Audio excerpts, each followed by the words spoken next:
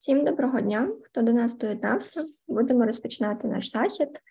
І від імені Національної психологічної асоціації хочу теж подякувати всім нашим колегам за те, що цей рік стійкості дозволив нам працювати, що ми змогли допомогти всім нашим людям і всім, кому потребували ми підтримки. Саме всім нашим. Буду передавати далі слово нашим організаторам.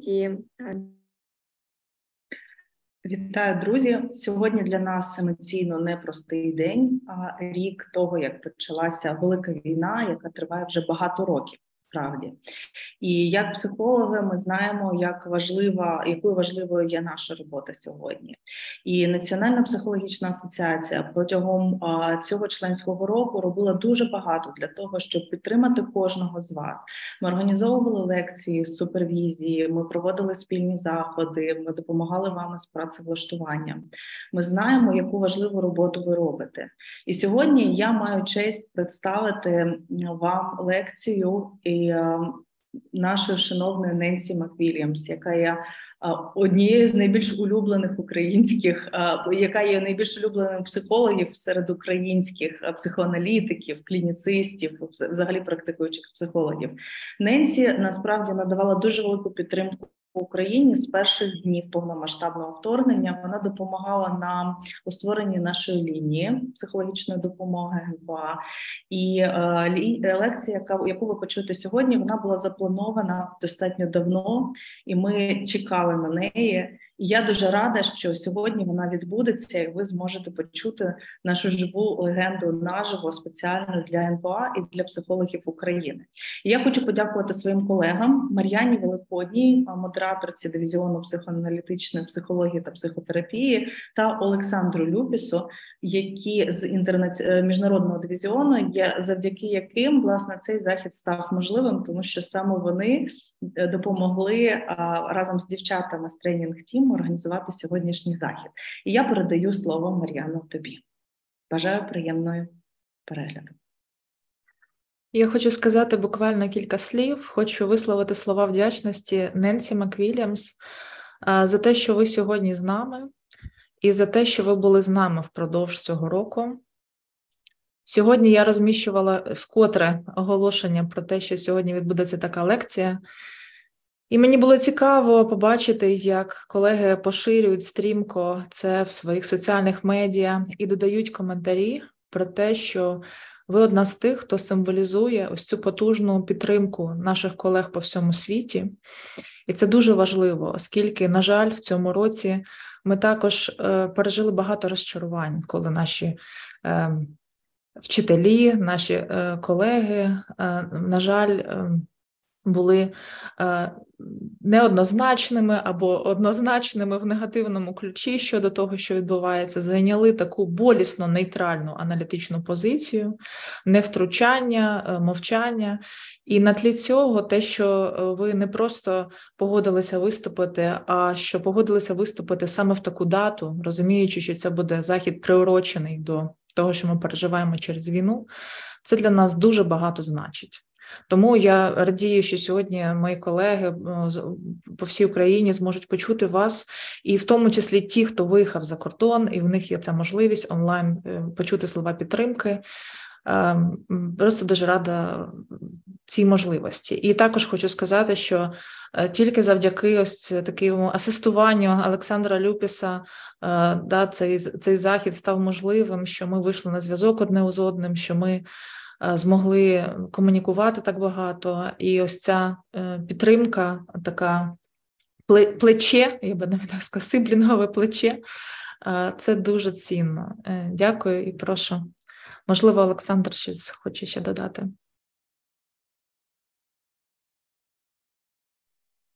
Thank you, Mariana. Dear colleagues, it's a great honor to speak with you today. I had joined NPA after the war started, and I've spent many months contacting university psychology departments and psychotherapy institutes around America on behalf of different NPA initiatives. My inquiries in America have consistently been met with strong interest in learning about how you are working during the war, and also a strong interest in how American psychologists can contribute to make NPA and psychology in Ukraine even stronger. This event today is an example of how the war has mobilized and inspired psychologists in America and Ukraine to work more closely together. Thank you, Valeria, Oleg, and Mariana, for your strong leadership during this incredibly difficult time. And thank you, Nancy, for joining us and speaking with us on this very important day for Ukraine. Thank you.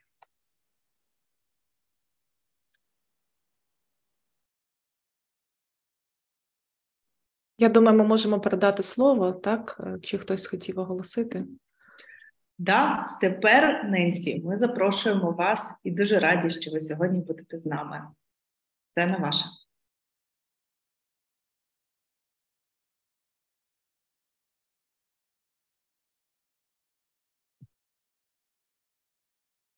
It's my honor to speak at the invitation of the National Psychological Association of Ukraine as my Ukrainian colleagues continue to face frightening, demoralizing, and traumatic challenges to your work, challenges for which your training as mental health professionals could not possibly have prepared you. We know as psychologists that anniversaries matter greatly, and this is a very sad one. I am touched that the psychologists who asked me to give this talk, Mariana Velikodna and Alexander Lupus, and their colleagues on the board of NPA, feel I will have something to say to you that might be valuable in the face of the terrible conditions you have been practicing under during the past year. I am experiencing a certain amount of imposter syndrome, a feeling that I have no standing to give this talk, no legitimate claim to expertise in conducting a clinical practice during the agony of war. I have been blessed with peace for my whole long lifetime, and although I have consulted to therapists facing horrific conditions, I have never had to cope with what you are facing: violent deaths and injuries, the destruction of communities, the tearing apart of families, widespread and often involuntary dislocations, and terror. The knowledge that however bad things are now, they could get worse. I feel a bit like a general family physician who is asked to speak to a group of active battlefield medics, doctors under enemy fire, who have to make one after another life and death choice about how to reduce the damage of war in emergency circumstances when standard medical care is out of the question. I have not been tested in such conditions, and I do not know how brave or resilient I would be. So please understand that I am not claiming personal wisdom about coping with the conditions in which you are now working. I have never been a refugee or seen my community devastated by military attack, but I do know something about trauma, about bearing feelings that seem unbearable, about mourning, about self-care for therapists, and about finding meaning and even satisfaction in doing what is possible, even when much is impossible, when small clinical gains are dwarfed by larger destructive forces that we as mental health professionals have very little power to influence. For all of you, everything changed 1 year ago when the Russian army invaded your homeland. When I was in Kiev just over a decade ago, I was struck by the arch over the Dnipro River, a remnant of the USSR era, then proclaiming friendship between Ukrainians and Russians. I think about that sign often, about how political symbols and slogans are so frequently used in the service of denial of the strains and conflicts that simmer below the surface of national identities. At best, such symbols are aspirational. At worst, they are cynically manipulative. A below-the-surface vulnerability to fracturing along the lines of existing social tensions can be found in most societies, democratic and otherwise. In these times of rapid social change, when the internet can be used to promote lies and conspiracy theories, when we all feel anxiety about the future of the planet, when crimes of hate seem ubiquitous, even those of us who practice in comparatively peaceful circumstances worry about the fragility of ordinary conditions of safety and social predictability. Political scientists tell us that democracies are fragile, that they require the never-ending work of active citizenship to keep them healthy. And yet, when they work well, we tend to take them for granted until something exposes our existential vulnerability and imperils our previously secure attachments and expectations of predictability. In Ukraine, you have had no choice but to face up to one of the worst threats to any democratic society, the catastrophe of armed invasion. In this criminal attack on your sovereignty, you have endured the violent imposition from outside your borders of an agenda whose outlines the Ukrainian people never endorsed, in a military operation whose depredations you have been suffering for a year and whose future ramifications you dread. I am proud to be a clinical psychologist, but at the same time, I think of our profession as a modest one. Clinical practice is a bit like physical therapy for patients who have suffered terrible accidents. We cannot restore our clients to who they were before the disaster, but we can help them be the best version of who they can be in its aftermath. As therapists, we minister to souls maimed by trauma, poverty, addiction, crime, accident, and illness, one person or couple or family at a time. It is hard to have the heart for continuing to do this when the traumatic events that create long-term emotional suffering continue to happen at a breathtaking pace and involve previously unimaginable levels of destruction. Both we ourselves and our patients must cope with the effects of painful social conditions that we lack the power to alleviate. We all live lives that are subtly and often invisibly affected by the intergenerational transmission of trauma. This is particularly true for people living in the countries of Eastern Europe. In Ukraine, even in peacetime, you have long been affected by the downstream psychological consequences of the traumatic conditions faced by your grandparents and great-grandparents: famine, starvation, humiliation, subjugation.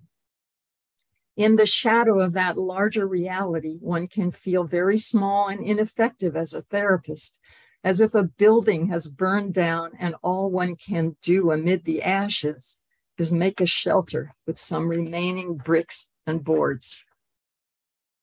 Today, I want to talk about 3 topics relevant to our beloved, valuable, but limited vocation: accepting realistic vulnerability, upholding professional values in extreme situations, and self-care for therapists under chronic duress. First, accepting vulnerability.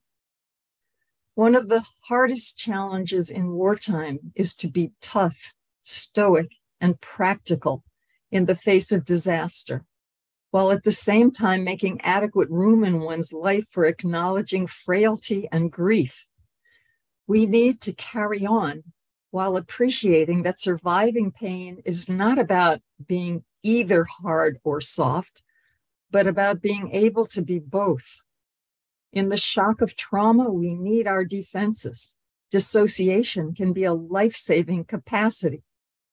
But if we cannot put those defenses aside when we are away from the front lines, we will eventually pay a high psychological price. As psychologists, we need to remind ourselves, and we need to spread the word to non-professionals as well, that blocking pain versus acknowledging pain is a false and destructive dichotomy. Sometimes we need our defenses, even primitive ones, and sometimes we need to suspend them. We know that living constantly in denial of our human fragility leads to accumulated emotional stresses that include mood disorders, eating disorders, addictions, dissociative reactions, behavior problems, difficulties in intimate relationships, and other long-term troubles. Therapists have often seen such problems among veterans of war, years and even decades after the fighting has ended. A special problem for therapists treating people who have suffered traumatic stress is vicarious traumatization. There is empirical as well as clinical evidence for this phenomenon, an occupational hazard that we must take seriously. Clinicians who listen to the narratives of the traumatic experiences of others, or who sit with traumatized people who are incapable of putting into words what has happened to them, need relief and the anticipation of relief, especially if a patient's communications have triggered our own traumatic memories, either consciously or at a visceral level. These stories and nonverbal messages are hard to bear. In our professional roles, we struggle to remain open and sympathetic as patients fill our offices with their pain. With war-related experiences we can scarcely tolerate hearing, as well as with ordinary complaints that we may privately see as trivial and time-wasting compared to so much truly grievous suffering. One of the more disappointing findings of scientific investigations into trauma is that we are all vulnerable to traumatic damage at any age. Having a warm family and a secure attachment in early life is a good basis for some resilience, but all of us, no matter how well parented and schooled, can be psychologically undone by traumatic experience. Because of this reality, it behooves us to take preventive measures and to encourage our clients both to protect themselves from any stresses that are avoidable and to grieve those that are unavoidable. It seems to me that the main psychological challenge of being a therapist under traumatic conditions is accepting the painful reality that we can help with only a small part of what is ailing the people who come to us. We have to make decisions about who is depressed versus who is going through a terrible grief process. We have to provide a listening ear to those whose experience no one wants to hear. We have to continue to help with the portion of human misery that is explicitly psychological. We have to hope that despite the fact that we can alleviate only a small portion of anyone's suffering, the sufferer can find adequate resilience to recover in areas that are beyond our scope. Working in wartime, you can do your job, but it is not your job to shoulder all the weight of war.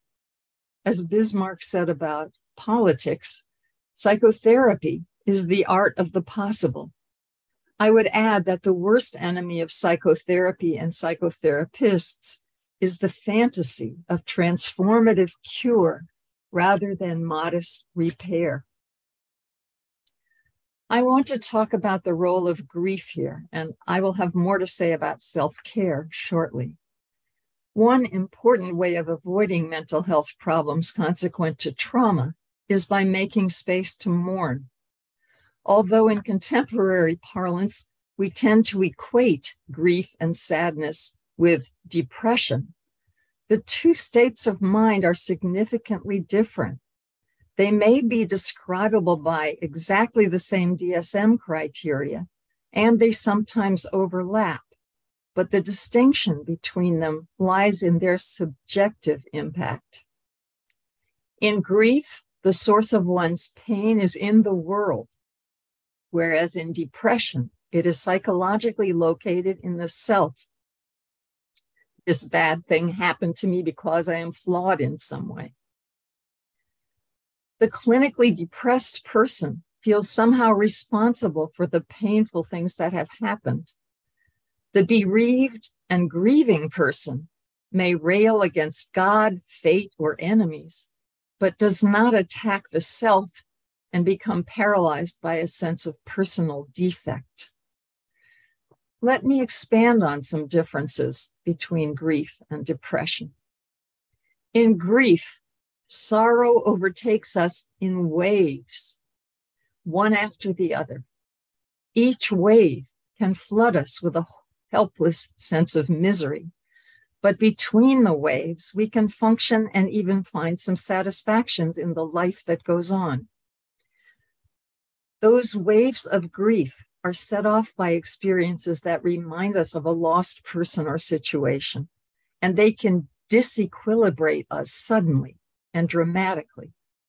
Those of you from bombed cities who have gone back to witness what has happened to your communities know this phenomenon all too well.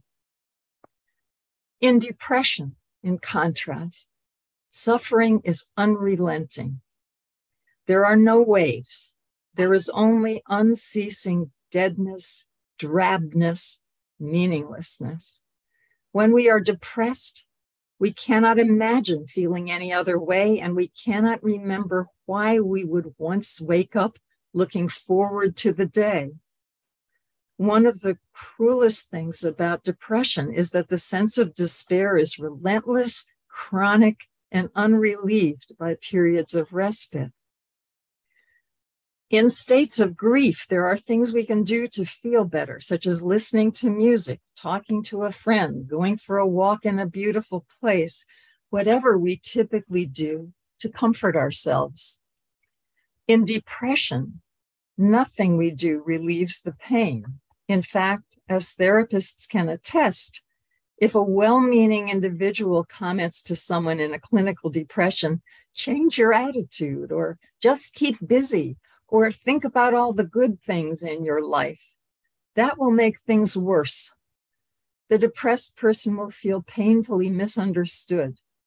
People who are given such pep talks often conclude from their inability to take advice like this that they are defective, and they may feel even further alienated from the human community. Despite the similarity of their externally observable symptoms, there is considerable evidence that in many ways, grief is the opposite of depression, that much of what is healing in psychotherapy involves replacing depressive suffering with normal grief that can be worked through. The process of mourning, which all known human societies identify as a special state of mind and dignify with communal rituals, and which even other mammals and some birds can be observed enacting, is prophylactic against states of depression. In other words, if in the space between times when we must function adaptively, we do the work of mourning, we will be less likely to develop a long-term mood disorder or other psychopathology. In wartime, familiar grief rituals may be unavailable, but there may be creative ways of improvising. I remember a study done long ago in Israel of bereaved mothers whose sons had died in battle. These women came from two different subcultures, one of which emphasized being strong and not succumbing to one's grief, while the other supported traditional mourning practices such as weeping, wailing, and tearing one's hair and garments. A couple of years after their losses, the women in the second group who had allowed themselves the full expression of their emotional devastation were doing significantly better psychologically than those in the first group, who were still being stubbornly stoic, resisting opportunities to lean on others for comfort, refusing to process their losses. The women in that group showed signs of clinical depression. Notwithstanding some popular beliefs to that effect, mourning never reaches full closure. People who emerge slowly from overwhelming sorrow do not eventually come to an emotional endpoint in which they no longer feel the sadness associated with their losses, but their mood shifts from a disabling state of devastation into a familiar and even comfortable sadness when a memory of the lost person or object is evoked. In mourning, we move from shock and rage to eventual acceptance and adaptation. It is difficult to go through this process when traumatic events continue daily. It is virtually impossible to go through it without talking to others who can bear witness to one's pain. In ongoing traumatic stress, we need to be particularly attentive to our feelings, to respect what they tell us, and to process them as well as we can. In this context, I want to encourage you to challenge the weird Western European myth that expressing sorrow by weeping and seeking comfort is equivalent to losing control. As a psychoanalyst, I can't help wondering whether this conflation between emotional expression and loss of control derives from childhood experiences when it felt humiliating to cry, such as when we were punished by an authority to whom we did not want to give the satisfaction of showing how hurt we were. At age 2 or 3, children may unconsciously compare crying to losing bladder or bowel control. This equation is not surprising in young children, but it surprises me when adults take for granted that feeling sorrow is tantamount to being infantile or losing it. As an affective process in adulthood, there is nothing weak about expressing feelings and nothing strong about having rigid defenses against them. Crying, nature's way of dealing with the neurotransmitters that accumulate under stress, is good for you. I suspect that in these times of shattering acts of war and disorienting experiences of dislocation, many of you have wept along with your patients. I hope that you regard this as an empathic and natural human response, and that you are not chastising yourself for being unprofessional. If you did not show your tears in situations that evoke profound sadness, patients would get the toxic message that grown-ups should under all circumstances suppress their emotions. Not all sophisticated cultures have equated grieving with weakness or loss of control. In Homer's Odyssey, Ulysses weeps copiously again and again when his beloved comrades have died in battle.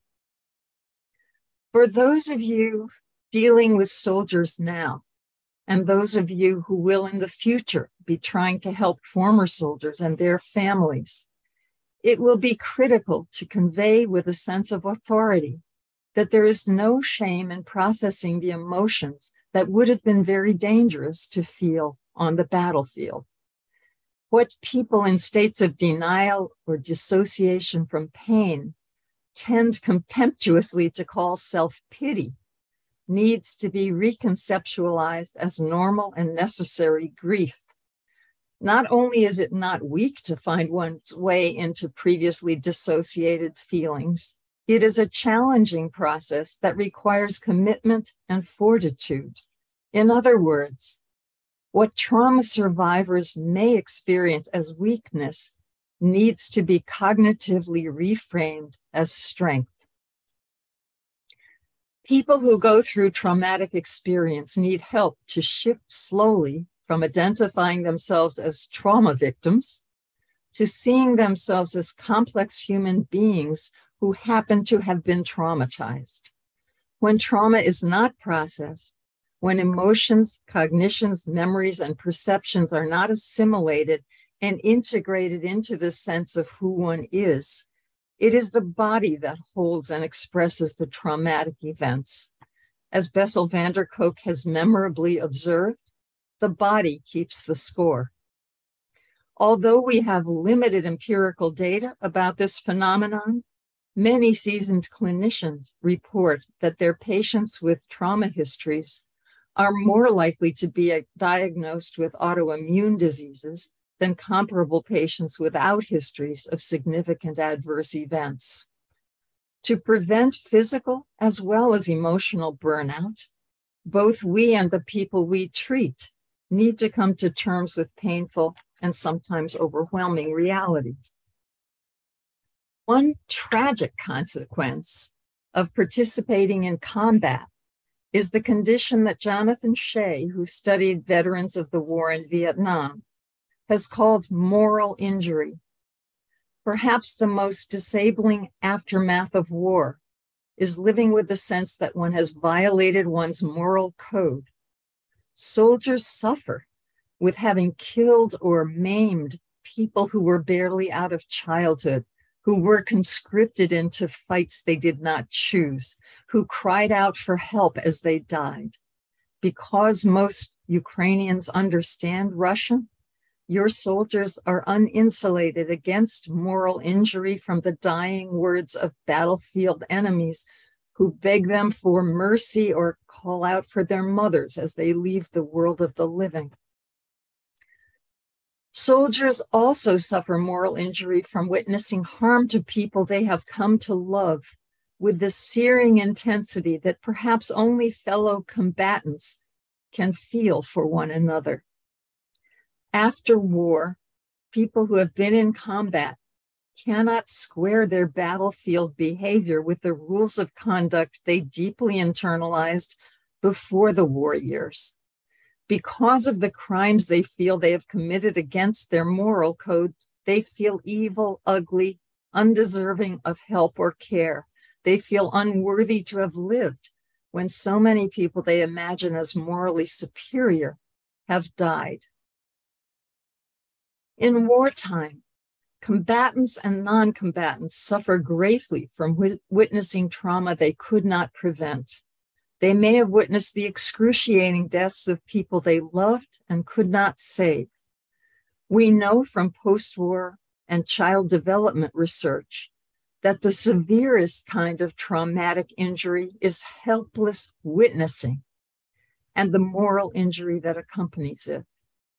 After the Second World War, psychologists learned that concentration camp inmates who had witnessed others being tortured had more trouble recovering psychologically than inmates who had themselves been tortured. Children who witness abuse of a sibling or parent have more long-term psychological problems than children who were themselves the object of abuse. At an intuitive level, this greater damage done by impotent witnessing rather than direct victimization may seem strange, and yet if you reflect on it, it makes emotional sense.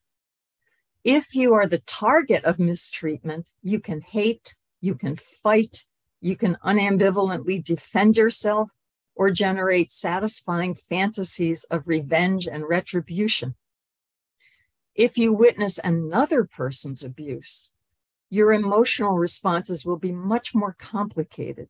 You will feel a punishing guilt for being unable to stop the attack or defend the victim effectively, along with a sense of relief that it was the other person who was hurt, not you. Such experiences create a bottomless shame that can drive people toward any means they can find to dull the pain, including alcohol, other kinds of addiction, and withdrawal from family and friends.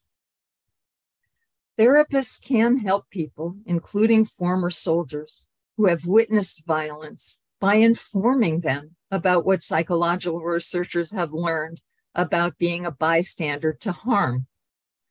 Letting them know about the studies revealing that their degree of suffering is expectable conveys to traumatized others that the alien notion that they have a right to their pain is reasonable.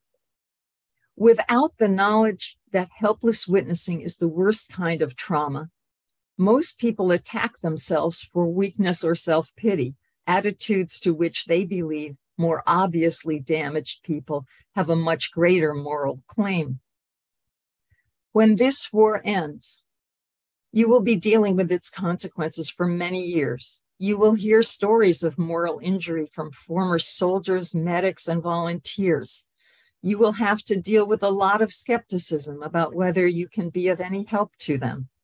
Dismissive attitudes toward ourselves and our profession are always hard on therapists. And victims of war often devalue us, treating us as if we live on an alien planet where human evil is only an abstraction. People who have been on the front lines during war are unlikely to believe that therapists could have any real understanding of what they have been through. And they are right.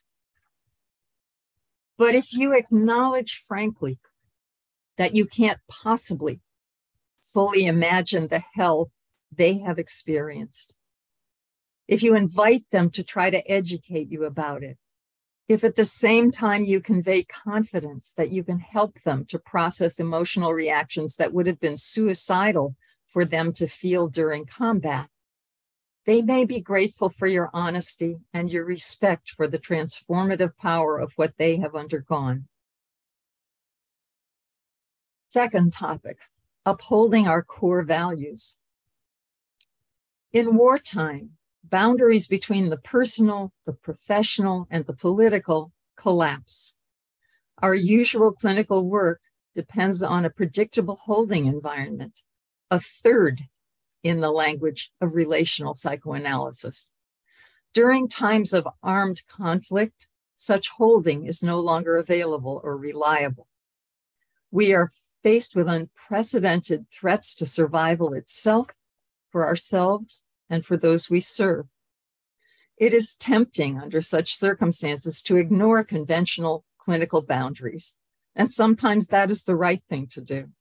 Glenn Gabbard was once asked how to apply proper psychoanalytic technique to a patient who presented unique clinical challenges. He responded, "When in doubt, be human." By that, he meant that as professionals, we should regard the better qualities of human beings, compassion, respect, emotional honesty, as more weighty than the conventional rules of techniques or demands of manualized protocols. We need to be a bit more real with patients under extreme conditions. We need to acknowledge common experiences of dislocation and fear. We need to be more conversational. I imagine you have all found yourself crossing some conventional boundaries as you are faced with situations that are calamitous rather than commonplace. Extraordinary times call for extraordinary measures. So I want to support your professional judgment in making decisions about what interventions with clients and what comportment with colleagues become legitimate under conditions of war. What I am referring to here involves behavior that would have looked excessive or unreasonable in peacetime. Activities such as helping patients find a place to live, participating in grieving rituals with clients and their families, filling in for colleagues who are temporarily incapacitated by war-related events, and helping soldiers go back into battle when you know they will be re-traumatized. At the same time, I imagine that you struggle not to rationalize deviations from aspects of professional commitment that remain critical even in wartime: confidentiality, integrity, and refusal to use one's patients or students for one's own personal benefit, even when traumatic situations complicate one's choices. In extreme situations, fantasies of the end of the world as we know it are common. It becomes easier to believe that since we are all going to die any minute, you and I can ignore the usual limits to become friends, lovers, or mutual caregivers. Our emotional life as human beings, if we can judge by common literary tropes and by the fantasies we hear in the consulting room, is replete with narratives of desperate situations that allow deviations from conventional morality. In World War II, there were a lot of war babies born to sexually conservative women who threw caution to the wind when they feared they would never see their boyfriends again. A baby is a blessing, but when apocalyptic scenarios are enacted in professional life, the outcome is usually not so blessed for either patient or therapist. Among professional values on which wartime exerts special stresses, the norm of confidentiality may present special challenges. Confidentiality is a cornerstone of clinical work, the sacred commitment that allows patients to feel safe enough to narrate shameful and even mortifying aspects of their lives. Our responsibility to protect our patients' privacy is one of the most rigorous demands our profession makes on us. It frustrates our need to gossip, to show off privileged knowledge, to complain about misunderstanding and mistreatment by others. The rule of confidentiality survives the death of a patient, and it survives conditions of war, perhaps especially during war. If clients cannot count on a therapist's commitment to keeping secrets disclosed in therapy, their last protection against emotional betrayal is obliterated. At a time when we all use the internet to post things immediately after they happen, it can be a brutal discipline to avoid talking about clients in ways that will identify them to others. We need to remind ourselves that once something is out there in cyberspace, it cannot be retrieved. I am sure there are situations in which the violation of confidentiality might be required in the service of a greater moral good, but I suspect that they're exceedingly rare, and I urge you to be careful in this area for your own sake and for your clients' welfare. Confidentiality is an area I have had to work on improving throughout my career. In my early days of practice, there was not yet in American psychology a norm of either getting patient permission or using extensive disguise when writing about therapy for professional readers. In the 1980s, I wrote an article for a professional journal about borderline psychology with clinical examples. It was unexpectedly read by one of my patients. The subject of the paper, a young man whose history in psychology I had depicted in detail. Because he was not in our field, I had assumed he would never read it. But unknown to me, he had a friend studying psychology whom he had told he was in treatment with me. This friend showed him my article. My words hurt my patient's feelings and compromised the progress he and I had made. All I could do when he confronted me was apologize, ask forgiveness, and tell him I would learn from my mistake. In the 1990s, I was speaking in Australia, and one of the clinicians there recognized the patient I was describing as emblematic of pathological narcissism. This therapist's path had crossed my patient's when she had once visited the United States. I thought I had sufficiently disguised him. Evidently, I had been kidding myself about the adequacy of my disguise and the improbability that he would be recognized so far from home. I mention this to make the point that even oceans and continents do not reliably make it safe to be careless about confidentiality. I resent the limitations of confidentiality. Not only does it go against some of our natural human inclinations, but also observing it strictly makes it hard to share our work honestly to our colleagues and students, something I deeply believe experienced therapists should do as mentors to the next generation. Yet, as I have grown in my capacity to respect the norm of confidentiality, and have accordingly sought permission from patients to talk or write about my work with them, or have disguised their material more thoroughly, or renounced my wish to disclose a particular but identifiable clinical experience, I have felt an increase in self-esteem that compensates for the irritations of having to keep this obligation in mind so ceaselessly. You need to talk with others about mutual burdens and challenges. I hope you can find ways to do so without risking betrayal of your patients' confidences. Even though Ukrainian psychologists are now scattered all over the world, the universe of Ukrainian clinicians is a small one. In small communities, confidentiality, as well as the general prohibition on exploiting patients and supervisees, can be particularly complicated. I imagine that such professional concerns become even more problematic under conditions of war. But I encourage you not to rationalize deviations from those norms, even now, and to continue to pay attention to the values that the American Psychological Association has termed beneficence, fidelity, integrity, justice, and respect for people's rights and dignity. The moral universe does shift during wartime. Thou shalt not kill becomes thou must kill to prevent the destruction of self, family, comrades, community, and homeland.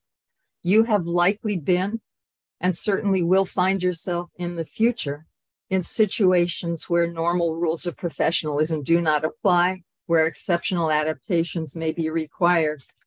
I recommend evaluating your professional decisions by two criteria. First, have you thought, as much as the situation permits, about the potential outcomes of each option at any choice point? Moral philosophers and evaluators of psychotherapy outcomes do not require us to make perfect decisions, but they do expect us to make informed, defensible decisions based on earnest, honest reflection on pros and cons. Second, is there anything in the behavior you are tempted toward that you would be reluctant to share with a colleague or mentor? If there is, you should push past that reluctance and talk to another professional or think again. Third topic, self-care. Soldiers manage to tolerate war because their attachments to comrades who endure it with them are deep and meaningful.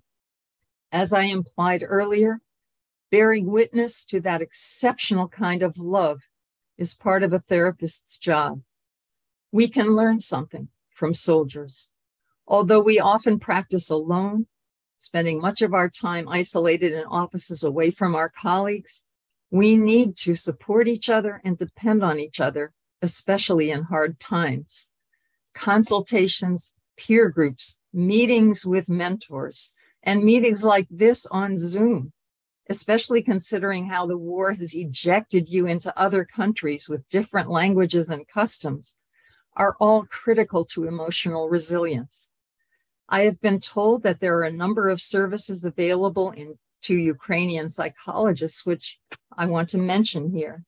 First, the hotline of the National Psychological Association of Ukraine, where Ukrainian psychologists are available to help you with clinical and personal dilemmas. Second, the weekly groups for psychological support available to everyone, including psychologists, that are conducted by the Ukrainian Union of Psychotherapists. And third, the project Psychologists at the Wars, which serves people in territories from which Russian invaders have been repelled after occupying them. There are other services as well that anyone on the board of NPA can let you know about. In addition, do not neglect to find ways to connect with groups that have given you support in the past, even if they are no longer near to you geographically. Most of them will have some internet accessibility. I'm thinking of religious organizations, interest groups, 12-step programs, and other sources of a sense of familiarity and belonging. The more losses you are confronting, the more attachments you are going to need. You spend your clinical time in active listening, an activity that is more emotionally draining than any non-therapist can imagine. You absorb the feelings of one after another broken person who is aggrieved or enraged or despairing or demanding or emotionally inaccessible. You need to be listened to as well. When peace comes, the suffering of your compatriots will not end. War divides people, not only because of relocation, but because of differences of opinion and loyalty that become incendiary in wartime. Families and groups fracture over questions of who fought and who did not, who was on the front lines and who was not, who collaborated with the enemy, who was in the resistance, and so on. Distinctions will be made about relative prestige of categories of victims. In the context of the Holocaust, Jack Drescher has written about what he calls hierarchies of suffering, the ways we may assign relative status to survivors. If you have a tattoo from Auschwitz, you are at the top of the victim hierarchy. If you survived any death camp, you have a high status. If you were in a work camp, you have slightly less prestige, and so on. Human beings have infinite ways to value and devalue. Our clinical commitment to compassion toward all suffering human beings, irrespective of where they have landed politically or how they behaved during the war, will be an important counteractive to post-war divisions. Perhaps psychologists can contribute to post-war efforts comparable to the Truth and Reconciliation Project in South Africa after apartheid fell. In the current situation and in the years ahead, I'm asking you to make time to take care of yourselves as well as other people. The more resilient you are, the better it will be for your partners, families, friends, and patients. Don't martyr yourself when there's no realistic reward for martyrdom. It is not self-indulgent, even in wartime, to make space to enjoy whatever gives you small pleasures and emotional refueling. It is necessary. Therapists are famously bad at self-care. As a group, we seem to be highly subject to guilt and the sense of never having done enough. We help our guilt-ridden patients become able to see themselves more compassionately. We need to do the same for ourselves and each other. If you are a parent, find ways to enjoy your children. They deserve a childhood, even during a war, and you deserve to enjoy the pleasures and not just the stresses of parenthood. Take care of your bodies. If you sacrifice the body's needs to other demands, it will pay the price of your neglect and become the physical repository of your traumatic stress. Even in extreme situations, we need sleep, rest, and nourishment, or we will burn out and be of little use to ourselves and others. Attend to your ongoing health needs. Get dental care and regular medical screenings, even if you are far from your regular medical professionals. Find entertainments that take you away from the war, that remind you that while life is miserable and even horrific, it can also have moments of beauty, pleasure, and laughter. Speaking of laughter, I want to make a personal observation about Ukrainian politics. A few years ago, when you elected Volodymyr Zelensky to high office, many people, both inside and outside Ukraine, were dismissive of his political gravitas. So was I. What was a comedian doing running a country? Politics is a serious business. And yet, Mr. Zelensky seems to have risen to the demands of this catastrophe with an effectiveness one rarely sees. No leader is flawless, of course, and it is natural to complain about the limitations of anyone in authority. But it has occurred to me, as I've witnessed his tireless pursuit of aid and support for Ukraine, that a comic actor is exactly the right person to be in his current position. Comedy is all about exposing hard truths. Like psychotherapy, it is an art that requires a sensitive awareness of the subjective worlds of others. Comedians expose, in the words of Christopher Bolus, our collective unthought known. The comedic voice, the voice that mocks human pretentiousness and skewers our hypocrisies, is exactly what we need in extreme circumstances. It is medicine for the soul, an antidote to the arrogant bullying we see in leaders who involve their own people and the citizens of other lands in brutal wars. Let me return to the predicament of psychologists and other mental health workers living with the Ukrainian disaster for a year and more now. The values and ethics that undergird our professional commitments are notably different from the power-related preoccupations that instigate wars.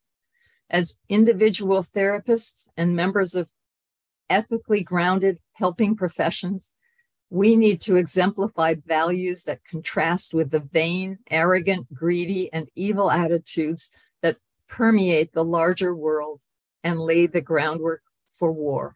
That is part of our job. But it is also simply a reality that we are limited in the degree to which we can contribute to any socially or politically effective counteractive to large-scale vanity, arrogance, greed, and evil. Political leadership is not part of our vocation. Rather, it is our job to help people close up and intimately by developing authentic personal relationships with them, influenced by professional knowledge, in which we listen to their stories, infer meaning, and attempt to mitigate their emotional pain in whatever ways are possible. For our own sakes and for our patients' sakes, we have to accept the limits of what we can do and be wise about what behavior is adequate to discharge our responsibility of care. And then we need to pat ourselves on the head, rest, and come back to work another day. At the beginning of this talk, I noted that ours is a humble but worthy calling. Let me end by paraphrasing the words of Alan Wheelis, describing in 1958 the virtues and limitations of psychotherapists. Living out their years in a climate of hatred and torment, they nevertheless maintain that life has meaning, that it can be understood, and that suffering is in part remediable. Though perhaps always slightly out of reach for ourselves, they believe love and closeness to be achievable. They make no claims for the greatness of their hearts. They are among the least of those who work beyond themselves. But to some extent, they lessen the man-made misery of man. They stand by. Hatred they endure and do not turn away. Love comes their way and they are not seduced. They are the listeners, but they listen with unwavering intent, and their silence is not cold. Thank you for listening. May the war be over soon, and may you all survive it and recover with a new realization of your capabilities and of the value of our work, even under the gravest of handicaps.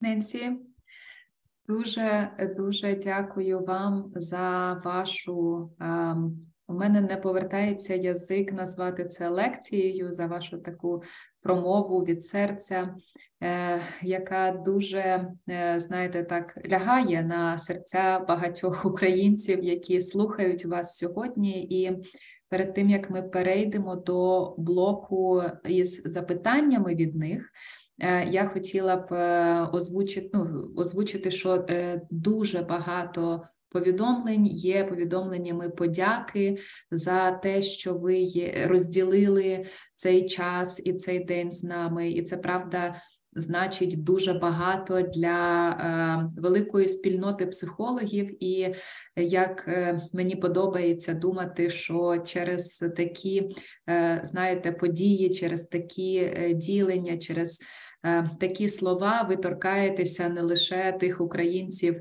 які вас слухають, але і тих українців, з якими працюють ті, хто вас слухає.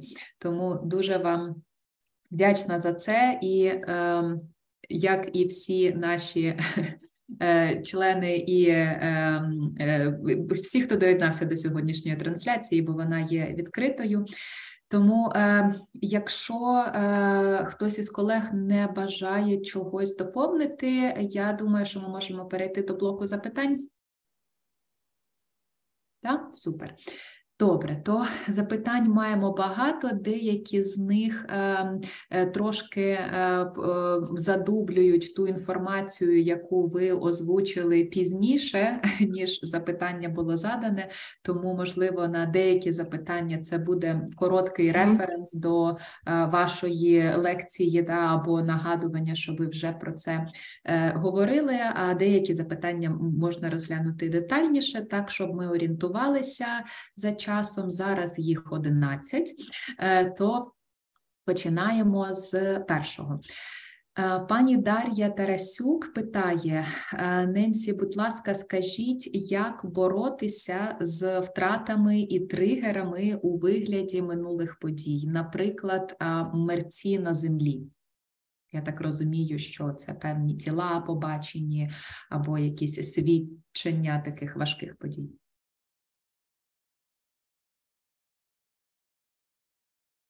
I am not an expert on this, but I would advise that first you look away when you can, because traumatic images can fill your mind, fill your memory, and can present themselves as post-traumatic flashbacks to you. You can't always look away. But where you can, look away. Second, talk to somebody. When you give words to things, when you tell someone what you've witnessed, the power of it starts to diminish a bit, especially if you are in a place where you can process the emotions that go with it, the horror that goes with seeing any kind of mangling or gory disaster of which human beings are all too capable. About triggers, you can try to avoid them, but one of the problems of being psychotherapists is that we do get re-triggered. We have to listen to people. You might have to sometimes ask your patient to give you a minute, because you're just taking in what they're saying and you're being bombarded by your own traumatic memories. That's not an unprofessional thing to do. It's a human thing to communicate that we all suffer with post-traumatic phenomena after what we've been through. So give your own experience the dignity of treating yourself like someone who deserves to be listened to, paid attention to, protected from whatever you can protect yourself from, and understood and condoled with when you can't protect yourself from this suffering.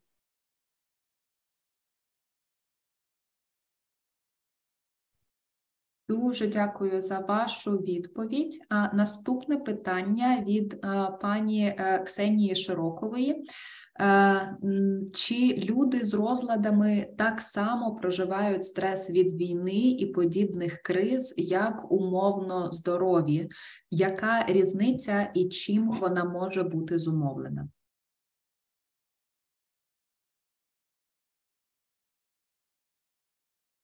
I'm not sure I understand the question, but I'll answer what I can say about what I think is the question.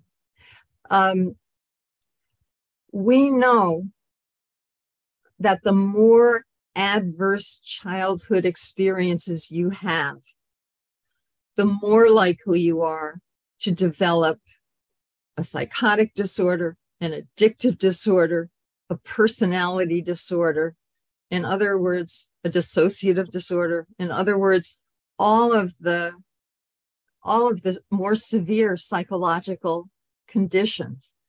I don't think we have research on war specifically, but the implications of the research that we do have on adverse events in childhood, which are now looking to be much more critical to later psychopathology than some of the biologically based genetic explanations that we've often wanted to give to such phenomena.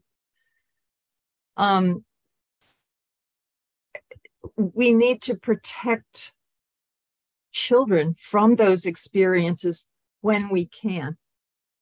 And that can present some problems to parents. It's hard to talk to your children about war. It's hard when they're prematurely exposed to the depredations of war.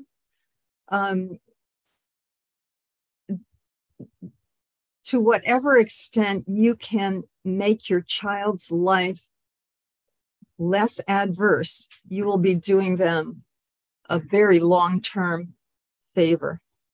And you will have to cope with something in yourself sometimes when you succeed. If you succeed in giving your child a less traumatic experience than you have had, you will find yourself envying the child when they take for granted that they were protected and that life is better than it was for you. That's why parents sometimes yell at their children, "You have no idea what it's like to," try not to do that. Try to just be conscious of your envy of the child that you succeeded in protecting them to some degree. But we do know that adverse experiences correlate very strongly with later psychopathology.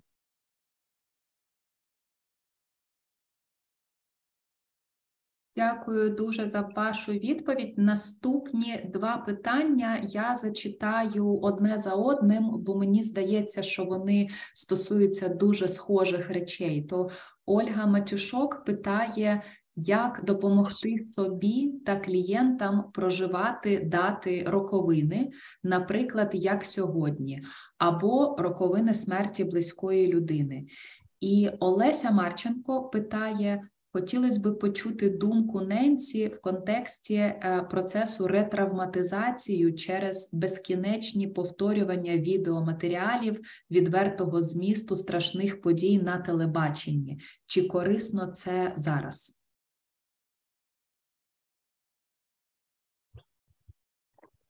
Let me answer the second question first.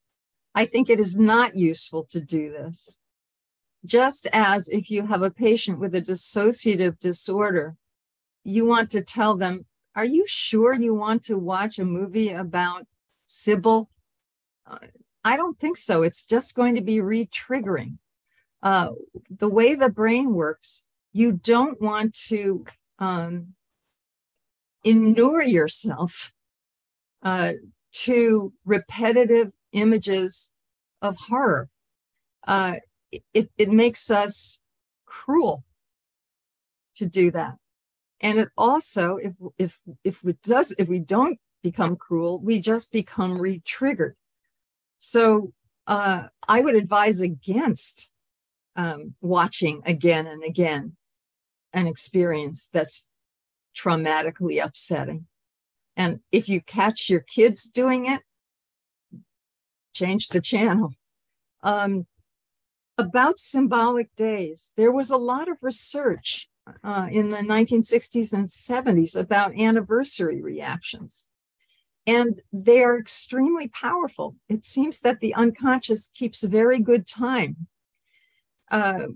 a study done in Chicago found that one of the most common times when people come for psychotherapy is on the anniversary of a loss, when they reach the age that a parent was when the parent died, or when a child reaches the age that they were when they underwent some childhood trauma.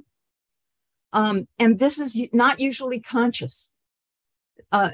Something is activated in them that knows that this time matters. For myself, I was astonished by this. I had a personal experience with the way that the unconscious processes keep time. When I was 44 years old, my second daughter was 9. My mother died at 44 years old when I, the second daughter in my family, was 9. So that year, when I turned 44 and my daughter was 9, I sank into a low-level depression. It was mild, but I woke up feeling blue every day. And I was thinking, I know this has something to do with reaching this age and with my daughter reminding me of how young I was when I lost my mother. And it was good that I knew that, because it helped me to comfort myself and do things for myself, which I would advise you to do on any anniversary. But what astonished me was that one day I woke up and I found myself in my usual state of relative optimism and looking forward to the day. The depression had gone, and that I had no explanation for why it would have gone. And it occurred to me to check to see how many days past my 44th birthday I was, and how many days past it my mother was when she died. So I calculated from her birthday and her day of death and realized that I had just gone one day past the age of her death, down to the day. So anniversaries are profoundly important. That's why this day is profoundly important. And the more you can honor them, the better. The more you can be conscious of them, the better. If you lost a loved one in the war on a particular day, you're going to hurt on that day every year. And you should honor that. You should remember. You should comfort yourself. Дякую. І дуже схоже питання також задає Маргарита Гутиря. Вона питає, каже, що сьогодні деякі українці відчувають потребу ділитися у соціальних медіа своїми історіями, фото, відео першого дня війни, перших днів війни. Чи може це працювати як процес горювання чи переживання втрати, або як процес, що ретравматизує?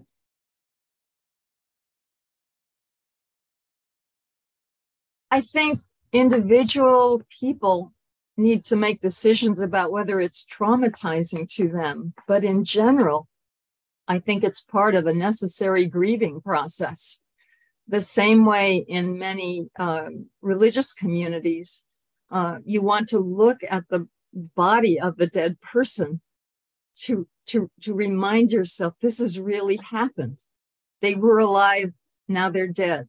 You know, Kiev used to look like this, now it looks like this. I think that's part of the grief process. And for most people, it's a healthy process.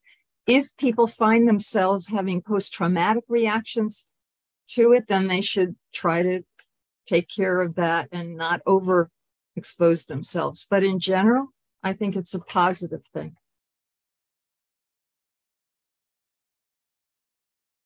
Дуже дякую. Ще одне питання маємо знову від пані Дар'ї Тарасюк. Чи можуть після гострого стресу з'явитись такі наслідки, як знецінення проблем інших?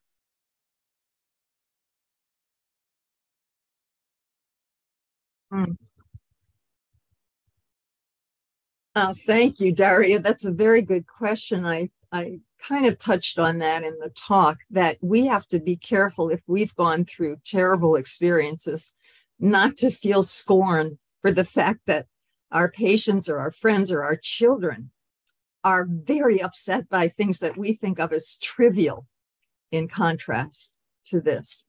And if any of you have been brought up by people who told you that your suffering, is nothing compared to the way they suffered, you know that it's just not helpful to hear that. There's not a sort of scale of justice of the amount of bad experience that qualifies as suffering. I mean, people sometimes suffer over things that look incredibly trivial. I remember an elderly woman that I treated who was absolutely devastated that her canary, who had lived a long life for a canary, a little bird, had died. And I thought, you're going to be mourning a canary? But in the context of this patient, that was her last friend.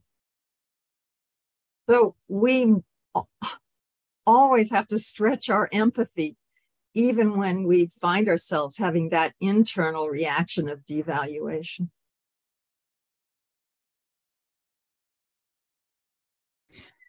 Дуже дякую за вашу відповідь. Наступні два питання також вирішила об'єднати, бо одне є таким більш широким від пані Кузенкової Ірини. Як впоратися з наслідками травматичної ситуації? Таке загальне питання, але трошечки більш точне питання є від пані Ліни, на жаль, прізвища не бачу. Через повномасштабне вторгнення у деяких людей відбулася втрата внутрішніх опор та цінностей життя. Як жити та знайти нові цінності, якщо старі вже не актуальні, а нових людина ще не набула?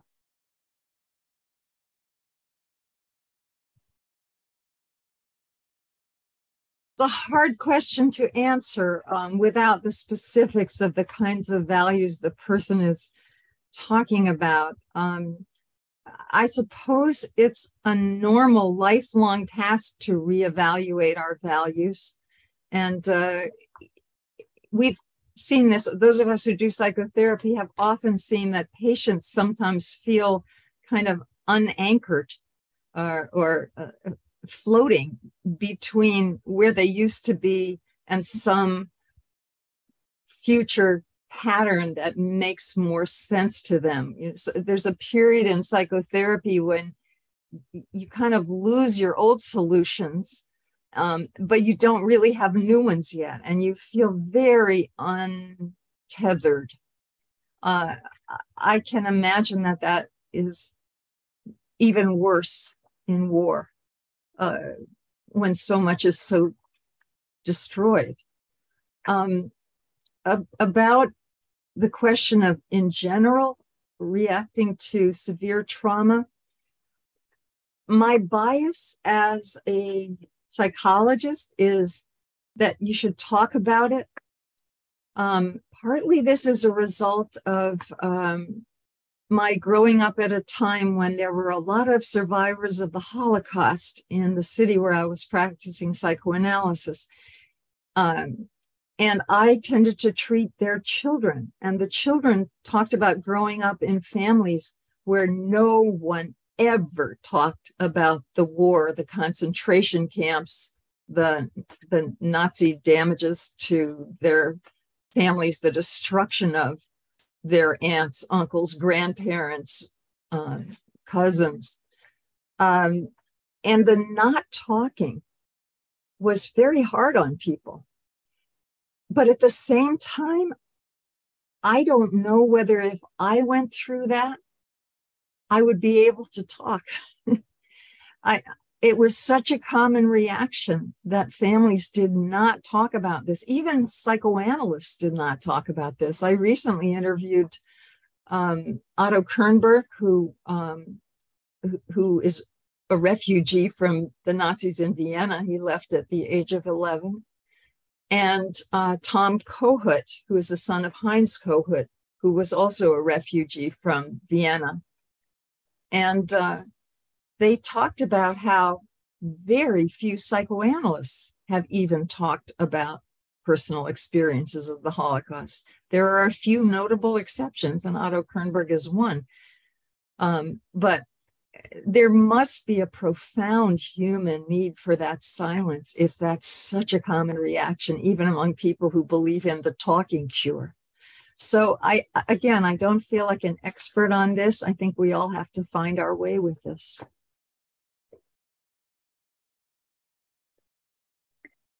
Дуже дякую за відповідь. Наступне питання маємо від пані Алли Тимчак. Як знизити тривожність вагітних жінок під час війни? Жінки знаходяться далеко від дій, а тривожність у багатьох висока.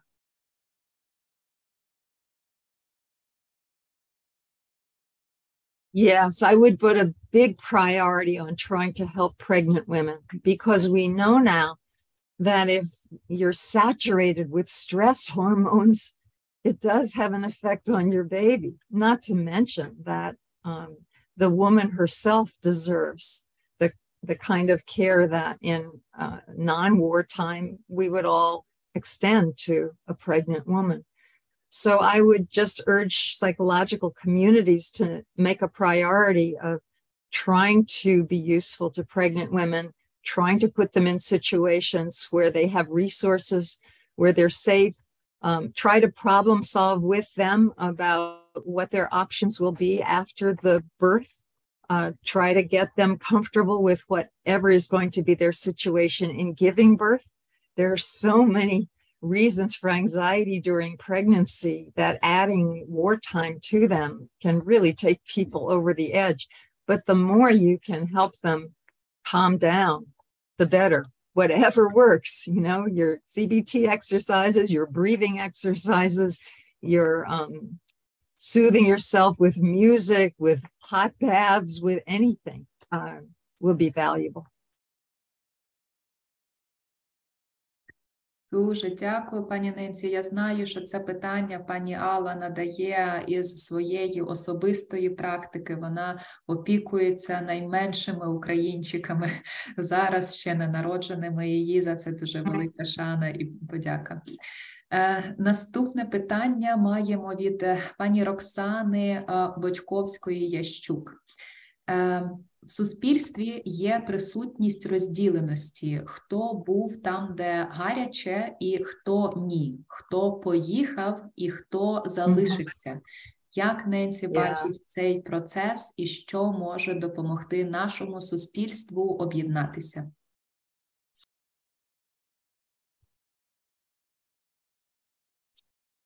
Some leadership is needed for this.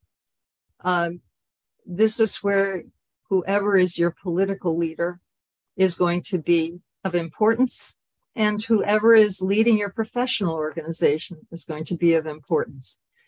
Because we all like to feel superior morally to other people. And we are all tempted into what Melanie Klein called the paranoid schizoid position. You explain your situation by blaming somebody. We need to do what the South Africans did and try to exemplify the belief that all people have reasons we cannot fully comprehend for why they did. It doesn't mean we have to like them. It doesn't mean, in some cases we probably have to imprison them. But it doesn't mean that we have to make them into non-human paragons of evil. This is where our professional values will help us eventually. but you need leadership for this. I watched terrible things happen in the United States when we shifted from a leader like Obama, who was trying to be respectful to everybody that he encountered, to a leader like Donald Trump, whose main reaction to any problem was to throw blame at it. When you have a leader that throws blame, you end up increasing the divisions that are already below the surface in a society. So to whatever extent you can embody what Klein called the depressive position, the understanding that other people have different subjectivities and that you have to honor them as separate and different, you got to try.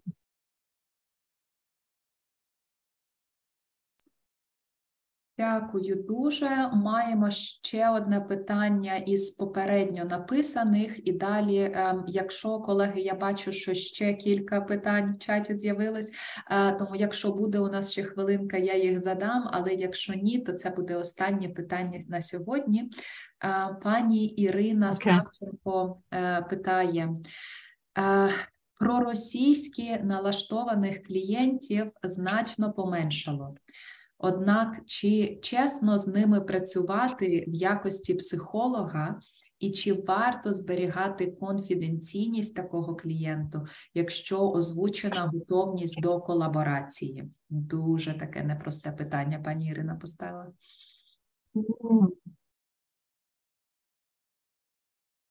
Yes, and I feel like I'm being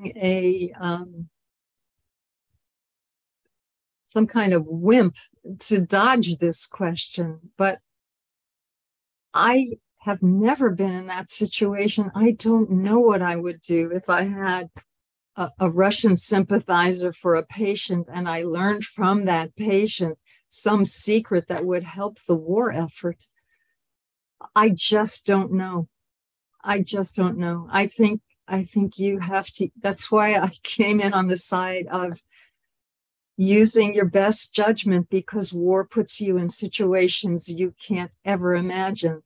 I mean, it's hard enough for me as a therapist to work with patients who have profoundly different political beliefs from mine, but the survival of my country is not depending on that knowledge that they have. So I could say, well, you should never break confidentiality, but honestly, I don't know.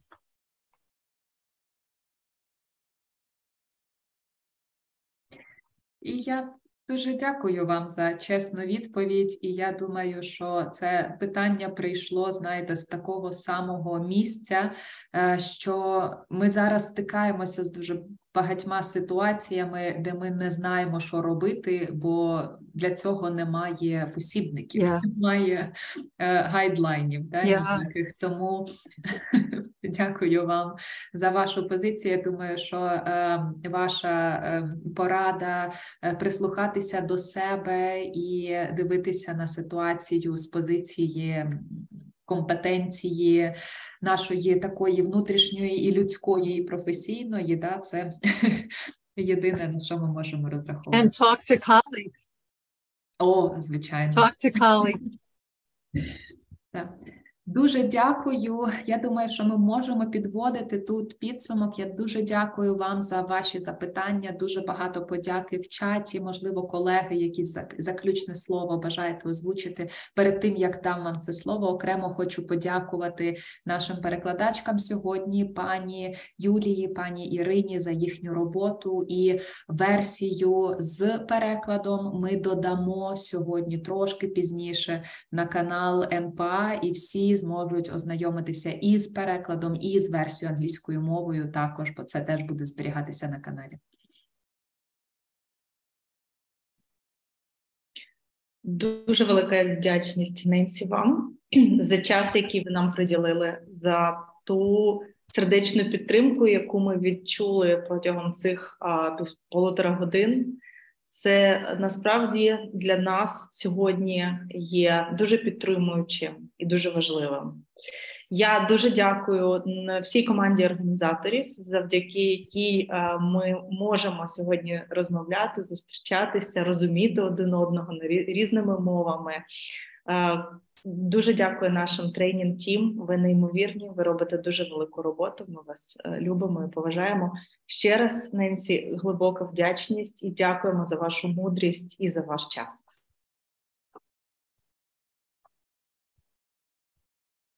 Thank you for having me.